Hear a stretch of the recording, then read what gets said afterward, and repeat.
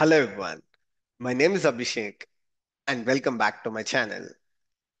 In today's video, let's see how you can learn things two times faster in 2025.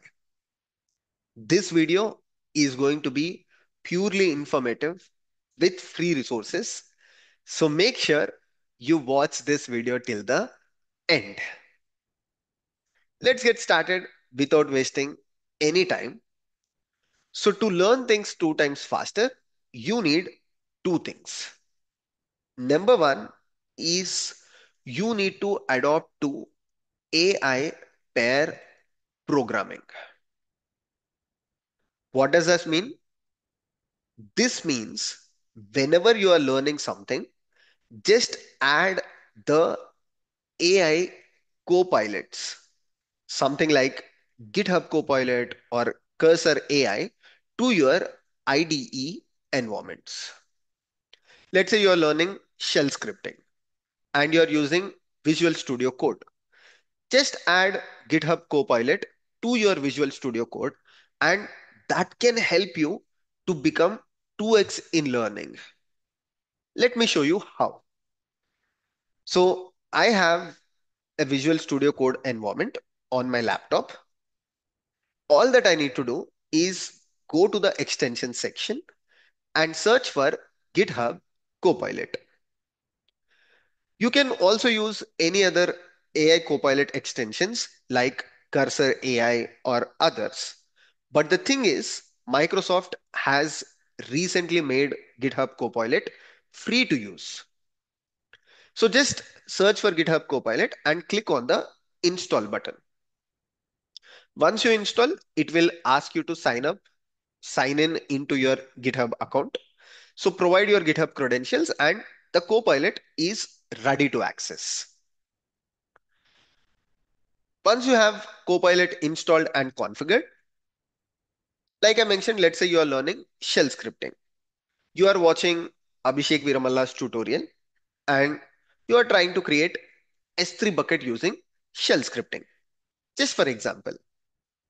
So you will provide the name of the file appropriately because it matters a lot for the Copilot. You need to provide the right file name. And you saw in the tutorial, the first thing that Abhishek mentioned is shebang. So you will provide the shebang and then you see something in the tutorial where let's say I mentioned AWS S3 make bucket S3 colon double slash followed by $1. Now you are not really sure what exactly is this $1.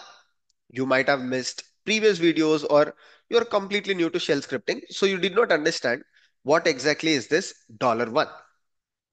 So you can just right click, click on the Copilot and ask Copilot to explain. And instantly you will see Copilot trying to explain you that, okay, in shell scripting, $1 is a positional parameter where $1 represents the first argument that is passed to the script. So it is trying to explain you that as part of command line arguments, when you are running the script, instead of hard coding the bucket name in the script, you will use $1 so that user can provide the bucket name when they execute the script. For some reason, let's say you still did not understand. Abhishek, I read through this completely, but I don't understand what exactly is it. What you can do is you can ask Copilot, explain this with a very simple example. Now it will improve the response and it is telling you, okay, let's say you are doing something like this and you are using $1. So whenever the user executes the script, user provides something as the argument to the script where this something is replaced with $1 and the output will be the first argument is hello. So hello, which is the first argument to the script, is replaced by $1. Abhishek, can I can it make things even more simple for me?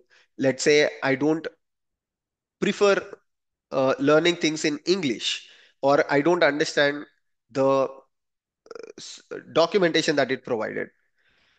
You can also ask Copilot to explain this in Telugu. So Copilot can also respond back to you in your mother tongue or the language that you prefer. Isn't it amazing? So this helps very much when you are learning things, right? When you are a beginner and when you don't understand something in the script, although it is provided in the documentation, it is provided on the YouTube channel. This is where the AI extensions can help you. Not only that, what it can also do, let's say you are creating multiple S3 buckets within the script, and you have written a simple loop where you say for I in dollar, or just for I in 1 to 10, do AWS S3 MB, right? S3 colon double slash dollar one hyphen dollar I, and done. So this is explained on the YouTube channel, but while copying the command, for some reason, let's say you did simple mistake. Instead of I, you mentioned I. Because you're a beginner, you might have missed something. You can copy this, or you can just hover on top of it and you can ask the Copilot to fix it.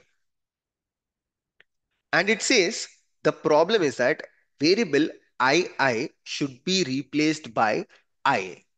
So, and I mean, you can accept the response where Copilot actually fixed it for you. So it said, okay, you provided something wrong. Let me try to fix it for you. And you can also ask the Copilot that, hey, Copilot, can you generate the docs for it? Like any docs that is required so that my user understands the script better. So on top of this for loop, a script is completely provided, a documentation is completely provided. Now it makes the users understand the script better. It can also add the tests for you. So this is where people, don't make the full use of Copilot. They think that AI pair programming or Copilots is only for the developers, but as a DevOps engineer, as a cloud engineer, you can make the most out of it. But Abhishek, I don't use shell scripting or Python on a day-to-day basis. Is it still useful? Definitely. Assume you are writing a Terraform file or a HCL file where you just mention main.tf as the file name, and you are trying to use the AWS provider. Same thing, you are trying to create S3 bucket using Terraform. And you just say provider, AWS, right? And let's say you mention the region, US East 1.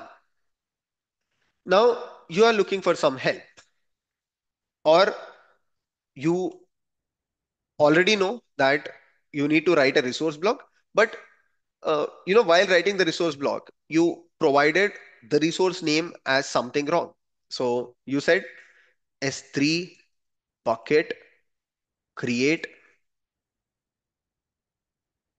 and you just name the resource something as ABC. Okay. And when you executed this, it will obviously fail. So you want Terraform to correct this, just like how we did for shell script. So first thing is you can ask the Copilot to fix, or otherwise you can also ask Copilot to explain what you have written. In this case, I'll just ask Copilot to fix, and okay, it said, see, the resource has to be AWS underscore S3 underscore bucket inside the double quote, and then you can provide the name of the resource as anything. So this way, it can help you with Terraform, it can help you with Ansible, it can help you with shell script, your Kubernetes YAML files, Docker file, everything that is used in DevOps and cloud. And this is completely free. If you carefully watch, it is using the GPT-4o model, which is also a very powerful model. It can provide you with latest of information as well.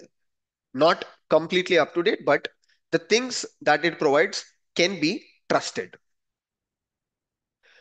So this is number one, which I wanted to share, and it can really make a difference in your learning process. Number two, a lot of you might be already aware of it, but roadmap is very, very essential. There are a lot of roadmaps on the internet these days. For example, if you search for DevOps roadmap, you get a lot of roadmaps. If you go for Java development roadmap, you get a lot of roadmaps. It is important that you follow the right roadmap, and that is provided by someone. You know, don't randomly go for any roadmaps, because you will find roadmaps for 10 days as well. You will find roadmaps that are very simple, but make sure the roadmap that is provided or one that you follows is proven. Someone has followed that roadmap and they have become successful. In DevOps and cloud, I have recently provided a roadmap, which is a lengthy one, but that is proven and used by a lot of people who successfully landed into DevOps and cloud roles. So follow such roadmaps, and you can follow the roadmaps for completely free. And the resources that I have provided on the roadmap are also completely free. The point that I want to make is, make sure you follow the roadmaps that are clear and that are proven. Don't randomly go for any roadmap that is available on the internet. So this is the video for today. These are the two things that I wanted to share, which can make your learnings 2 times faster. Recently, I have also started DevOps 24 by 7 support. If you become member of the channel, you will get access to a Slack group where you can ask questions and you can expect the response as soon as possible. In future, we are planning to move to a Discord channel for better support, and we are also trying to recruit the people so that we can provide 24 by 7 support. The link is in the description if you want to join DevOps 24 by 7 support. See you all in the next video. Take care. Bye bye.